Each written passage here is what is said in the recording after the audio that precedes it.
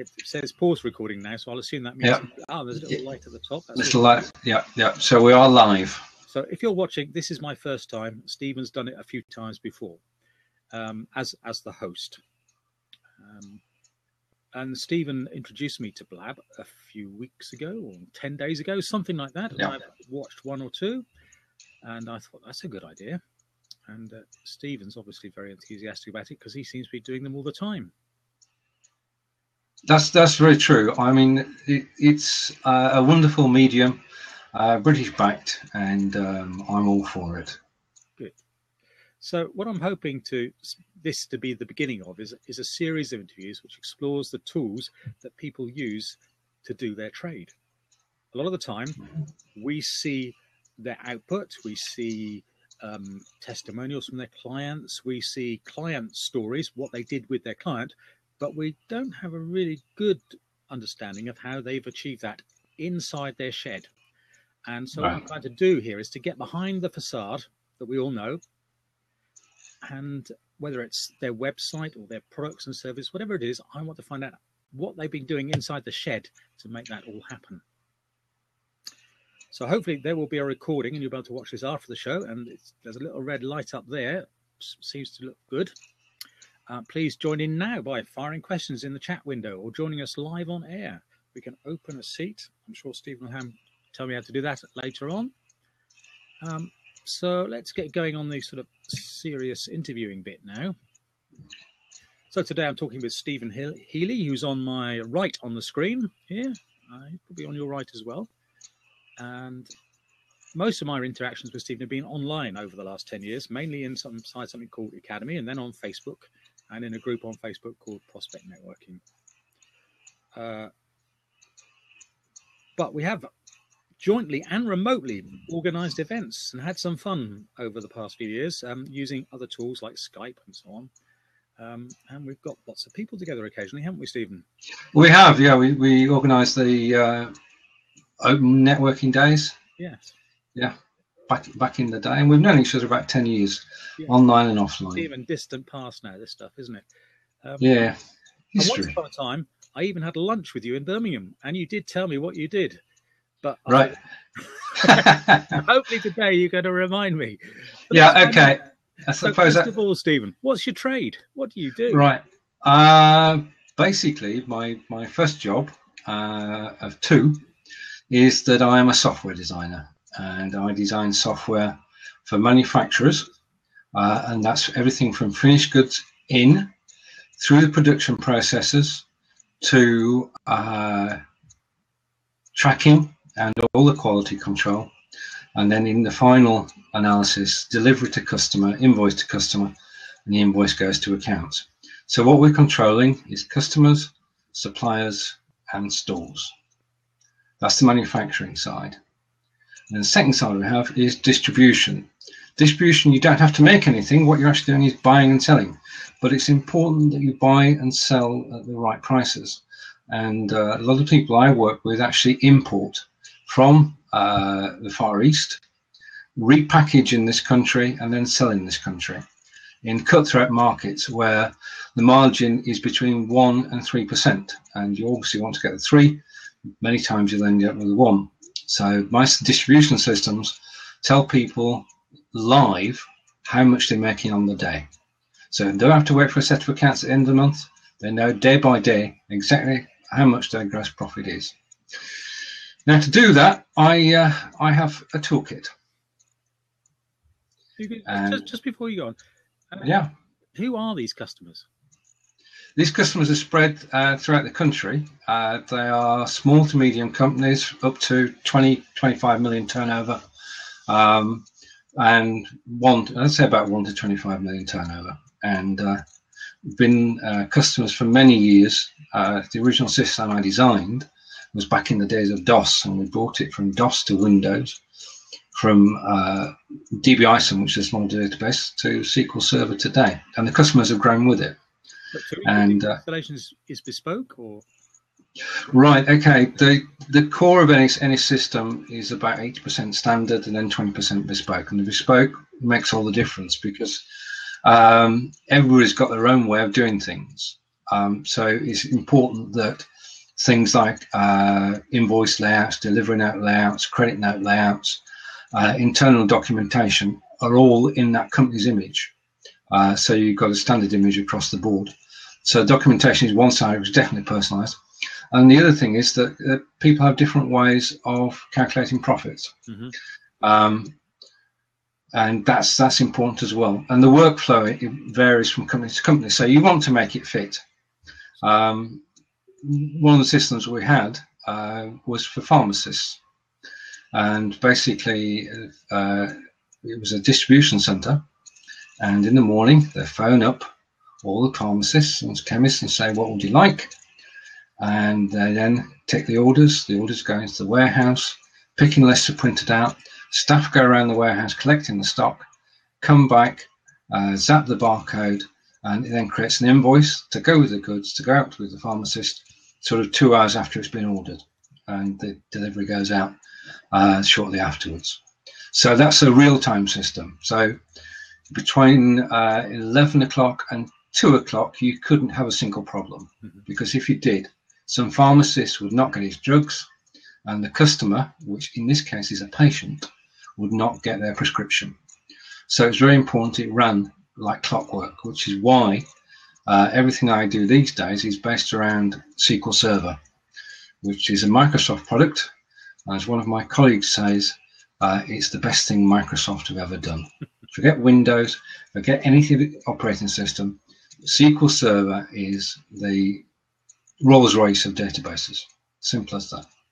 Well, somewhere inside that massive company, they must have their own database, and if it doesn't work, they wouldn't supply, would they? That's right. Goods. So true. It's rather core to them, I would have thought. Yeah, that's true. It's core to their operations. It controls everything they do on a day-to-day basis.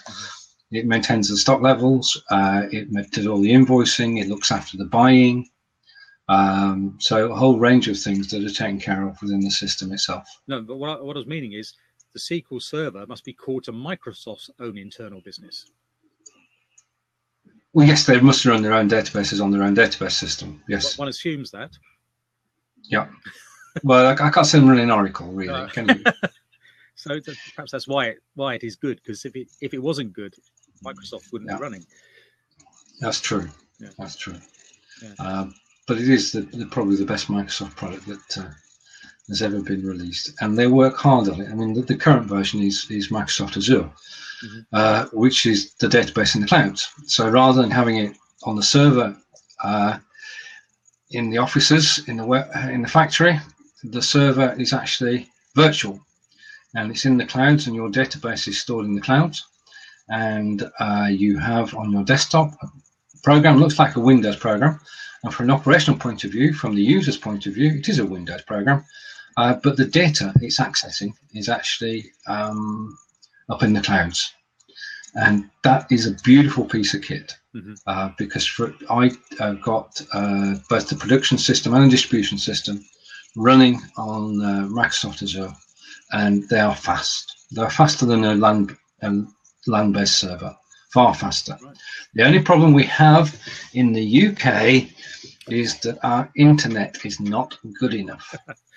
And whilst at the moment people are quite willing to put the CRM systems into the clouds because they're not crucial, sort of the infrastructure is crucial, and if that fails, then there's stuff. So most people today will have a server with a backup going 24/7, and they know where it is, and they know it's not going to fail, and they know it can't be cut off. Because imagine that you've got 30 staff all happily using the system to get a big shipment out, and your internet provider goes down. Yep. And it could be for any reason on earth. It could just be a slow connection, which certainly in some of the rural areas of this country is true, or it could be that it's been attacked. So businesses do not have the same sort of faith at the moment in the clouds as in land-based systems, but it will come. It will come eventually, and we're ready for it when it does, because Microsoft have trained us all up into using Azure with our own free training courses, and I've done it and I've proved it and I know it works. I'm happy with it, but I couldn't, hand on heart, say to any of my businesses or to any potential users, go for it, because I can't guarantee it will be 24/7. Okay. And if you can't guarantee that, as a business, you can't do it. So what's would in you like to? Wilcox? What do you use to make all that happen? Right. Okay. Can you press lock seat? Down the bottom there. Yeah. Yeah. Okay. Now that makes us slightly bigger. Yes. And I'm just going to go into the background, and I am going to change. Hang on. No, that's not. I've done that somewhere else, like that. All those. Oh, wait a minute. Just give me a second. Bear with me a second. That's fine. Right. Can you see? Can you see on your screen? It won't be totally clear, but hopefully you can see what is the customers there. Yeah. Let's scroll that down. Can you see a customer screen? Yeah, but I can't read them. No, okay.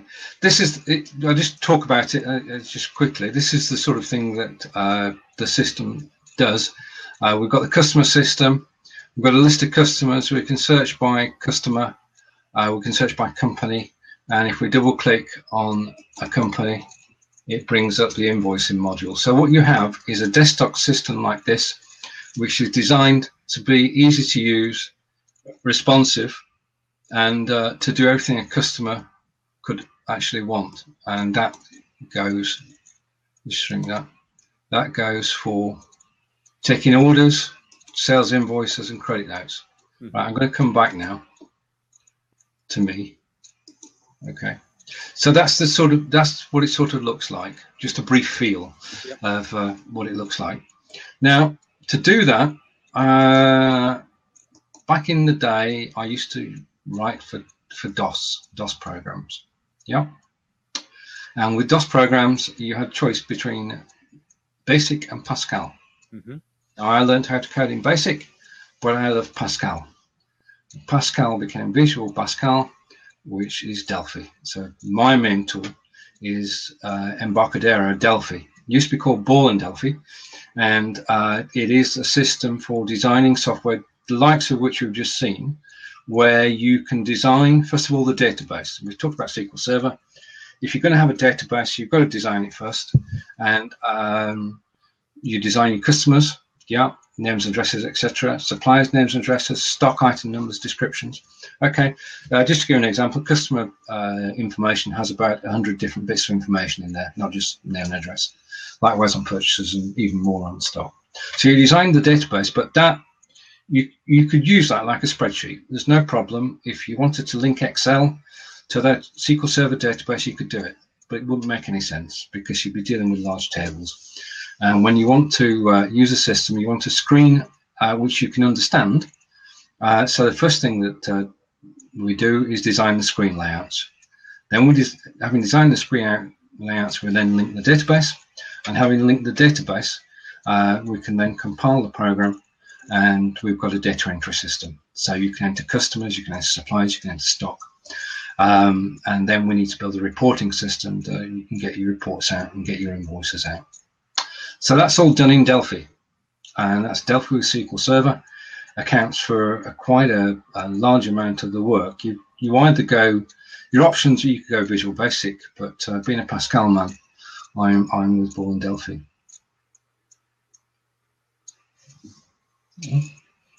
So that's a sort of core tool that you have for producing and managing your databases. Yeah. What do you have alongside that? Good question. Okay, now you've opened the floodgates, because designing the program using the Delphi system and SQL Server is only part of it, because you've got to design the databases. Now, SQL Server comes with the SQL Server Management Studio, and you could use that, but I prefer to use a little program called TMS Data Modeler, and that allows me to design my tables and create my SQL. Okay, you can create SQL by hand. So if you wanted to say select the name from customers, you'd go select name, from customer, and it will do that. But when you've got 100 fields, you can't do it that way. Doing it by hand, you go mad. So you want to be able to model a table. So I've got a data modeler which handles that. Okay. Now, we said earlier 80% of the system is bespoke. So I need some way of making sure that customers are happy with the screen displays before I release the software.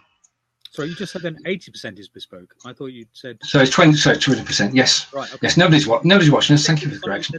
Yeah. It says it's 20%. 20% is bespoke. So I've got to have a way of actually notifying my customers of what the screen designs look like to make sure that they're happy with them. Yep. So I use two programs. One is Clarify. Now, Clarify is very simple. It allows you to take a screenshot of your software. It then allows you to comment on the screenshot, so you can overlay text onto the screenshot. You can overlay numbers onto the screenshot, so you can actually describe what's taking place in the screen. Right. So it's a very handy tool for documenting the system prior to releasing it. It's also very handy. Its second use is if somebody has a problem with a live system. They can say where the problem is and send you a screenshot. You can replicate that screenshot in Clarify, and then you can type in the solution to their problem, and they get a graphic answer. Right. Okay. Now, email. Sorry? Rather than a 3-page email. Oh yeah, and pictures worth 1,000 words. So you've got a picture of the screen. They send you a picture of the problem. You send a picture of the remedy, and that's the way it works. So when people send pictures to you, obviously Gmail comes into play. So Gmail is an important part of my day. Right. But I get over 200 emails a day, and only a small percentage of those are in terms of business. So my next program is one that I wrote, which is in actual fact called My Message Hub. My Message Hub's main job, as far as I'm concerned, as well as storing my messages, is that if there is a message from a customer or someone who's important to me, it will send a push notice to my phone. So I know within seconds if somebody's got a problem. Wherever in the world I am, I get a push notice to my phone without checking my email, and I know where it's come from. I know who's got the problem, and then I can take action. I mean, I've worked from Lanzarote. Got a message on the phone there, and then went quickly on the tablet, linked into the next program I use, which is Log Me In, because I use Log Me In for remote support. So using Log Me In, I was able to access the server in Birmingham and was able to repair the problem without leaving my deck chair. Sun lounger, sorry. You had the umbrella, I imagine. Seeing the screen in sunlight would have been more difficult. Yeah. So yeah, I mean, the Clarify is the one that I use to document the system and to sort out people's problems. Gmail is necessary for contact, and my own program, My Message Hub, keeps me in contact with people. Then I've got a couple of utilities. It's quite a. When you sent me the message last night outlining what we were going to talk about today, I thought, right, okay, that's going to take 10 minutes. No worries. I'll just say Delphi and SQL Server, and that'll be it. But then I looked around, and I discovered that I use a whole lot more. And I'm not going to bore everyone, but I'll just quickly go through them. I also, in addition to the two pieces of software we've talked about, which is the manufacturing and distribution, which are my mainstay. I mean, basically, I sell the software, and then there's an annual maintenance contract on that software. But in addition to that, I have a series of programs which are for consumers rather than businesses. And the first of those is Astrantia. And Astrantia is a dual language browser. And the basic principle is you can read the French newspaper on the left-hand side of the screen and a live translation on the right-hand side of the screen, and it can be French, German, Italian, Spanish, or anything.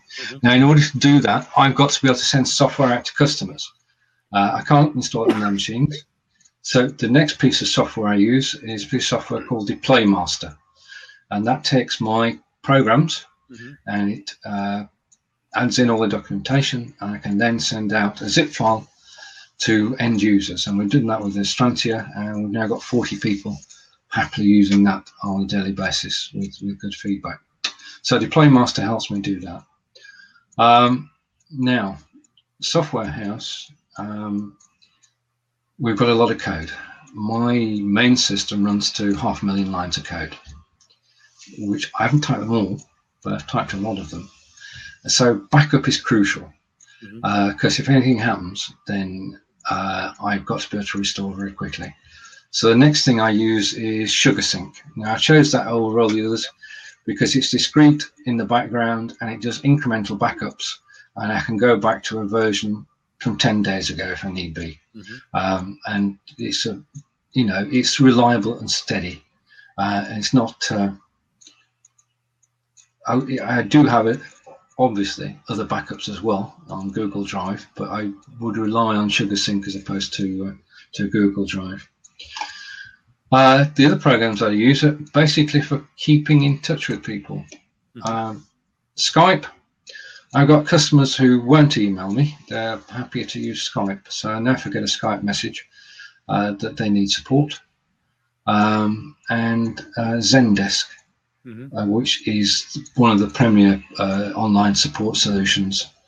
And that is basically how I record all the problems that come in that are sent to me. Right. Okay, so that's a quick overview of the programs that I use and a little bit about what I do. Is there anything you've tried which you've then ditched and would recommend no one else touches with a barge pole? I'm a software guy. I recommend everybody's software. What I wouldn't touch with a barge pole. That's a... You've thrown me a curve there because most of I tend to try software out before I actually pay for it and start using it. So that's the way I go. I don't know of too many turkeys really. Has to be said. I mean, I tell you, once of a day when we all started with Delphi, along the lines you're talking about, I suppose. In other words, I wouldn't do it this way now. Does that do you? Okay. Yeah. When we first started, basically Delphi was the main structure, but it didn't have everything that you needed. So if you wanted an email component, a third party wrote that. If you wanted a fax component, somebody else wrote that. If you wanted a reporting component, several people wrote that. So what you've got is a whole series of software houses all around the globe, all writing stuff which should fit together. Yeah. So when I first started my first Windows version, I had components from about 80 different software houses, and it worked beautifully. Yeah. But that was 80 different component sets. Today, I only use software from 12. Wow. Yeah. And some of those are duplicated as well. So in other words, I wouldn't today try all and sundry. I would go with the try and test. Yeah. Because when you talk, you want a company that's been around a while, and any Delphi company is crazy. So nowadays, there's people around now that they're going to stay. And the other thing is price as well. Prices have gone up as people have dropped out, of course, and the market for the other vendors grows, then their prices have gone up. But even so, to put together, because there's a program I'm conducting an orchestra, and I've got different sections, I just pull them in and use them as I need them. I've got it down to 12 component set. But I've got to say, I've got to be the software brethren. I can't call any software crap. It wouldn't be good, would it? Okay. In the last 5 years, which new tool has made the biggest difference to the way you work?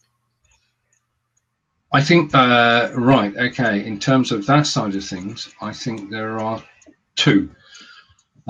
Clarify we've already talked about. Clarify is a simple documentation tool, but yet so powerful. and it will allow you to document any screen layout. It then puts together all the screens. If you've got several screens that you're trying to display, it puts all the screens into a list. You document it, and what you're actually creating is a mini manual. Yeah. Now you can then, from that, you can then create a PDF, or they've got a website which they host, and you can upload it to the website and just send people a link. So it's easy to use. You can deploy a PDF or a link to the website. The second is from the same people, and that's called Screen Steps. Not mentioned it before. Screen Steps is Clarify's big brother, and it was the first product that they released. And Screen Steps is Clarify with all the bells and all the whistles. So if you want to write a full-blown operations manual, and you want that to be online, and you want it to link into Zendesk for support, then Screen Steps is the way to go. And those two have basically changed the way that I work and do documentation. I used to use, you remember the old Windows help files? Yes, vaguely, yeah. Yes, I used to create those. They're wonderful little things, pain to maintain. Whereas Screen Steps, if you alter any page, then just press one button and everybody's manual's updated, which is magic. You don't have to keep sending out HLP files. So in documentation, I would nominate Screen Steps and Clarify. The other tool that's changed, made life a lot easier over the last 5 years, I would have to say, if I'm picking from my list here, comes from the guys, my life, comes from the guys at Chilcat, which you will not have heard of ever, and you no need to, but they produce the best POP3 and SMPT components ever. And if you want to put email into your system, either to send or receive, then they've got an ActiveX component that rocks, and you just drop it into your system. A few calls to the component and you've got an email system. So the guys at Chilcat rock too. So those are my my best friends, as it were, and they're part of my my orchestra. Yeah, because you need, in order to be effective, I mean, to write 500,000 lines of code as a one-man software house you couldn't do it on your own. So you need to get together the components that actually fit into the software, and that's what I've done over the years. Yeah. So we've been inside your shed a bit. Yeah. But I know that you're also involved with lots of groups. Yes. How have those helped you and your business? How are they? They're talking, aren't they? You wouldn't be doing what you're doing now and living such a happy, relaxed life in Devices if those groups didn't exist. No, I would definitely not be living. We've got Angelica online, haven't we? I would definitely not be living such a relaxed and happy life if it hadn't been for networking. I mean, my day job is programming and supporting the programs that I've actually created. And that's what I do between 10 and 6 every day. But my love of my life is social networking. And we've been connected through social networking for the last 10 years. And I don't think that anybody, we're now in a network society. And it's easy for you and I to speak across the country or around the world at any time of day or night and keep in contact with people. And that's what social networking has done. In particular, I pay mention to Academy. I noticed you went to the Black Star dinner the other evening. How was that? Oh, right. Okay. Don't mention that. Well, you saw my comment probably somewhere else. It was a weird and wonderful evening. It would be the same for, how should we say, any like-minded groups of Academy getting together after 2 or 3 years of not seeing each other. They would all have fun, regardless of what they thought about the wider groups or each other. Right. Well, my second tools of trade then must be social networking, and I know we share this in the networks that we're actually linked on. The first network we were linked on, of course, is LinkedIn. Now, I don't make any great deal of use of LinkedIn because all the work I do is from recommendation. But it is a good place. It's a good business network, isn't it? Mm-hmm. Yeah. I'm all my work is recommendation. So my social networking is purely social networking. That's why I enjoy it so much, because I'm not trying to sell anybody anything apart from the Astrantia browser, which is free. Your social networking into your business. Yeah, but I mean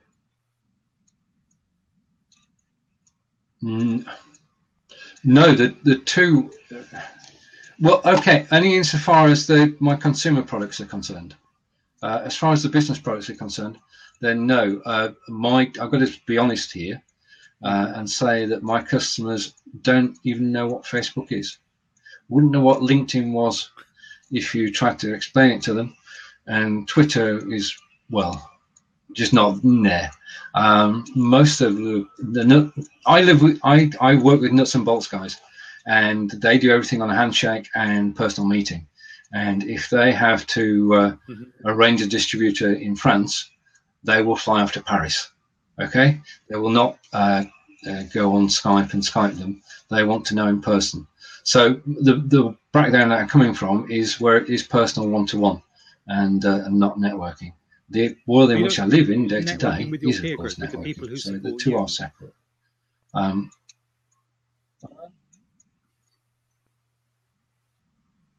So there must be groups using people who Microsoft SQL. Can you expand on that? And there must be forums where people share information and advice and tips.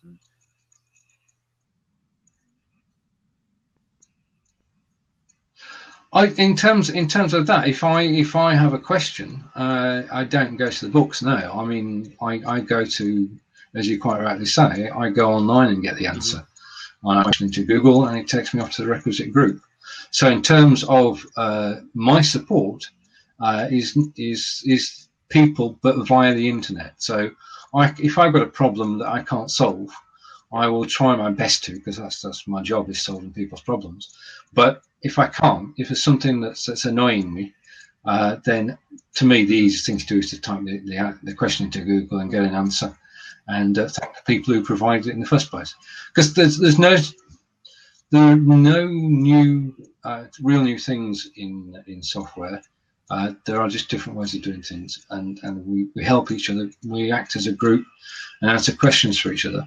But basically, the greatest thing online that I know of is the free courses provided by Microsoft. Yep. Which is brilliant. I mean, there's the Microsoft Partner Program, yes, and there's also the SQL Server support, which is absolutely brilliant. If I want to know anything, I can watch a video and get the answers as well. So I don't. I mean, we're both members of Prospect Networking. I know there's only one other coder in there, a true coder. I mean, I don't want to. Perhaps two. Right. That will be Steve and Russell. Yeah, who are coders. So there's nobody within my networking group who's a SQL Server guy or a coding guy, if that's what you mean. That just doesn't. It's never figured in. I mean, I've been doing this for 20 years now, and that's not figured. So I go online to get support, but I don't actually need. I don't network with programmers. I can't think of anything. It's like networking with accountants. I used to be an accountant, and I'd never network with accountants, and I wouldn't network with programmers either. I mean, and there's some beautiful groups on Meetup. There's a Meetup of SQL guys in Swindon. I hope they don't watch this, by the way. But SQL guys in Swindon, another one in Bath, and I get invites occasionally, but I couldn't. Honest, to talk shop. No, not my cup of tea. I'd rather talk about anything else but shop. Hopefully someone else will join in and ask some questions. Yeah. What is the tool of your dreams? Okay. Where's the gap in your... Oh, right. Okay. Now we've got to go back to the early beginnings of Windows. Okay. And Windows arrived, and we had the decision whether to go DOS, stay with DOS, or to go to Windows. And at that time, our system integrated into Sage accounts. So Sage went Windows, we had to go Windows. Yeah. and we had to do it ahead of them so that we could convert our customers over without any problems, because you've got the manufacturing and the sales you've got to fit together. And somebody released this program, which was called The Last One. And it was called The Last One because it was the last program you would ever need. You would feed into it your databases, and it would straight away create all your screen displays, do all the background coding for entering a new record, editing a record, deleting a record. It would generate all the reports you would ever need. And it was the last one, the last program you ever needed. And that would have been beautiful. It didn't work. So my dream, which is why I still had a job, my dream program would be that somebody comes up with a new last one, and you can give it your databases, and you can give it your rule set, and it will generate the code for you. So if you want a system which will effectively build your invoicing for you, then you can just give it all the parameters and it will go off and do it. So a self-programming program. That's my dream. I don't think it's going to happen. I think coders are here to stay because everybody wants something different. And, you know, I mean, the code, there will always be a job for coding. It's never going to disappear. That's my prediction. I was going to say not in my lifetime anyway. Coders will be around for a long time to come. We're a necessary evil, and supporting programs as well is very important too. I mean, if you buy a program, and you buy a business program, I'm talking here, not a personal program, but if you buy a business program, you should buy it with support, so that you're covered. If anything goes wrong, you can get support either on the phone or over Skype, or by log me in direct to your own desktop. Support is essential for business programs. That was it. Right, yes, so the last one, please. So that's it. It's all over. Thank you. But I thought it was a good insight into okay, well, that was good. And how you use tools within your shed to make these things happen. There only appears to be one person out there who could join in if they wanted to. On my screen. Yes. I know Angelica told a little bird about us, which is very kind, but she also told me that if we didn't ask her, she'd be happy not to join. But some people have just joined in. If you want to, okay. Blab was there for a fleeting seconds. Yeah. Yeah. Ah, right. Okay. They usually pop in and out to check on whether we're interested or not, and if we're not interested, then right. Okay. I don't know. Right. Who is this? Okay, it's definitely your call. Yeah. Oh, she said hi. Good. Hi, Shaylee.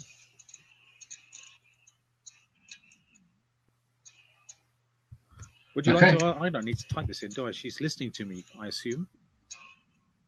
Yeah. Well, if you got a choice, can you see the would you like to come tick on screen? and X? Oh, right. Oh, that's what that one is down there. She's requested that. Come in. You're in. Yes. Yes. Hello. Hello. I'm listening. Hi. Shiley. Okay. How do we pronounce your name, Shirley? Hi. Hello. Thanks for having me. Shiley. Well, good evening and welcome. Yeah. Thanksgiving or Christmas? I have no idea. It's a holiday fun hat. I don't even celebrate Christmas. I just love the marketing. The marketing's pretty fun. But I saw you guys are doing a thing, and I was like, hey, let's see what's happening. Let's talk to new people and see what crazy shenanigans is happening on the internet. So, yeah, I've been talking with Steven, who's actually well, he qualifies for both things. He's both an old friend and an old friend. Oh, And, about the tools of his trade, and he's been through that for the last 40 minutes or so.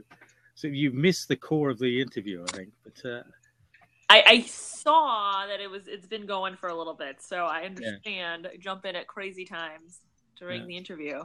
Yeah. But I'm sure it was fabulous. What do you do? We've got a bit of breakup on Stephen's line, I think. You need to kick that other person off the internet, Stephen. You need to kick that other person off the internet. They're taking your bandwidth up. No, you're still here. You have gone to audio only now. I see the video. Oh, right. Okay.